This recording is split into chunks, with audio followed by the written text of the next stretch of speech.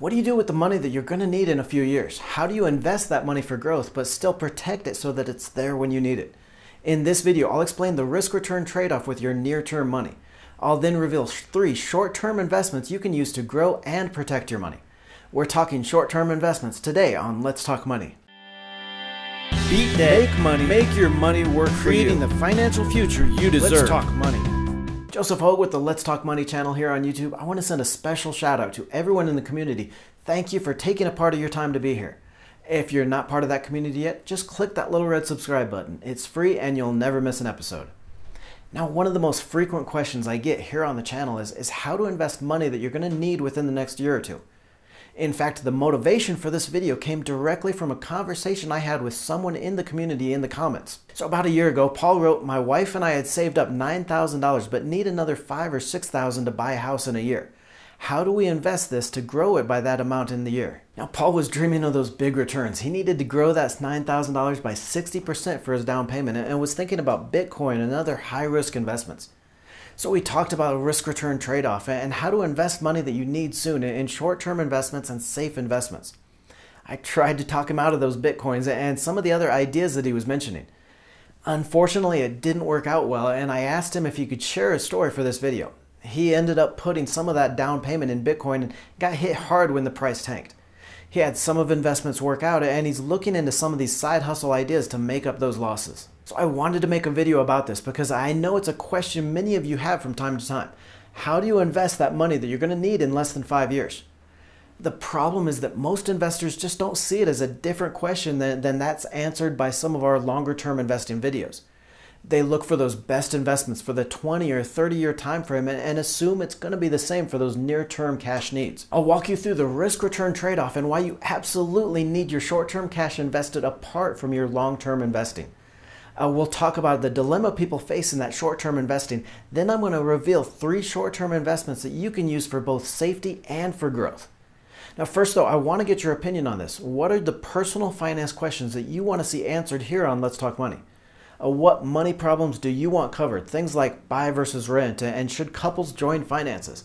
Scroll down and let me know in the comments below, what personal finance questions do you want answered?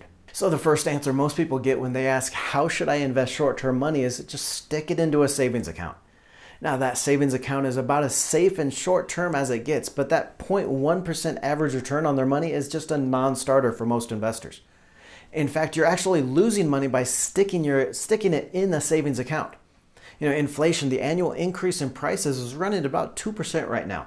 Now, that's not bad, but it means sticking your money in these savings at near zero rates loses your money every single year. At that rate, over 20 years, your dollar would buy just 66 cents worth of the things that it buys today. That's the threat from inflation. Now, savings accounts are federally insured, so you're guaranteed to get your money back in that year or two when you do need it. But what happens when you go the other way? Investing that money in riskier investments like stocks, real estate, or even the supposedly safety investment gold. Now, stocks provide a solid 9.9% average return, but can lose as much as half of their value in any given year. That 47% loss was in 1931, but we saw 2 crashes that were just as bad in the last 2 decades. Now, one of my favorite investments, real estate, produced an 11.4% annual return on that FTSE Nareit index over the last 46 years, but plunged 42% in 1974. Even gold, the investment that's supposed to save you from a stock market crash, saw its price plummet in 2013.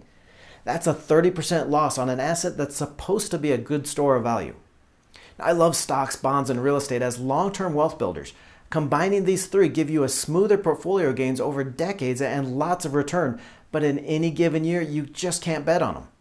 That's the dilemma that you face with investing money that you're going to need in a year or two. That risk-return trade-off means for a higher return, you have to be able to accept more risk to the downside. In a savings account, there's no risk, but there's also no return.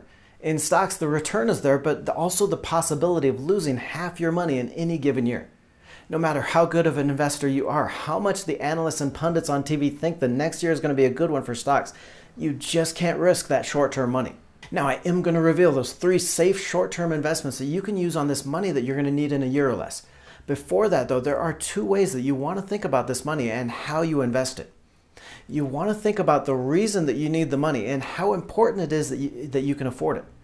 whether it's buying a house, retiring in a few years, or whatever that goal is going to be. You want to think about that goal.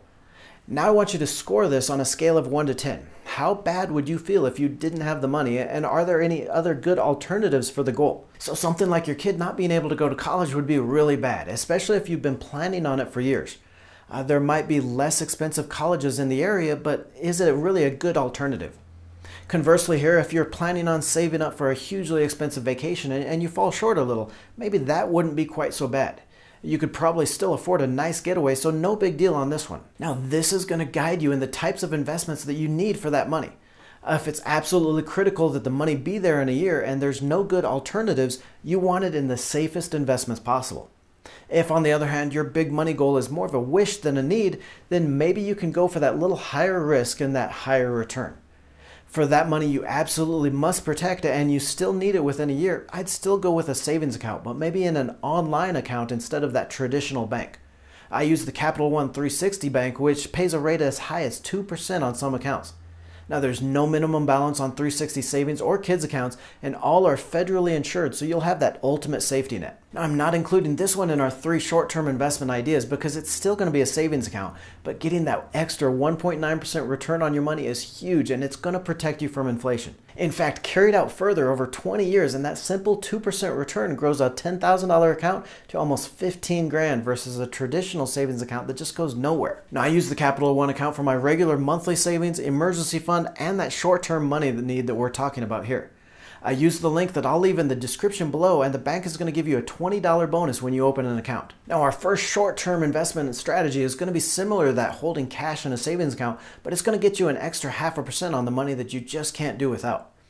Now, most investing platforms and robo-advisors pay an interest rate on the money sitting in your account, cash uninvested.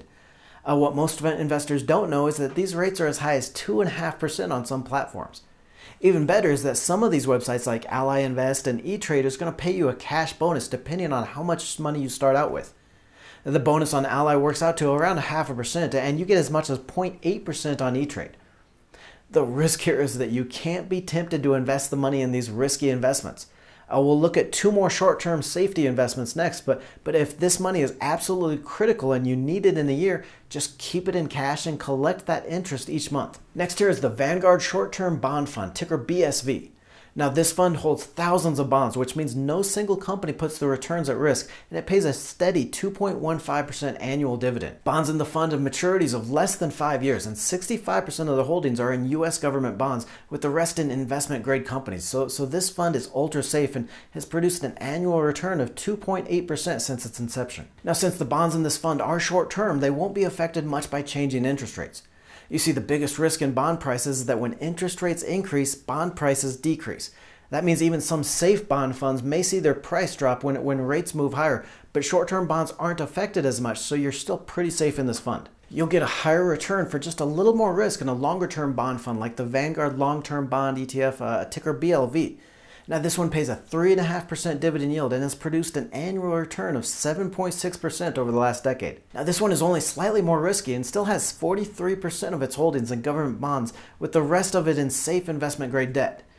The risk here is those longer-term bonds are affected by rising interest rates. Now, if the Federal Reserve were to change its mind and start hiking rates again, this fund could take a % or 2 hit. I know it sucks to watch your money sit there and only making maybe 2 or 3% a year, but this is the kind of strategy that you need to use for money that you're going to need within the next few years. Use those questions that we talked about to decide which of these 3 short-term investments you need and protect your money. Click through the video on the right, the 6 investments the rich use to get richer. Now, this is from a survey of more than 2,500 millionaires, and the results are going to surprise you. Don't forget to join the Let's Talk Money community by tapping that subscribe button and clicking the bell notification.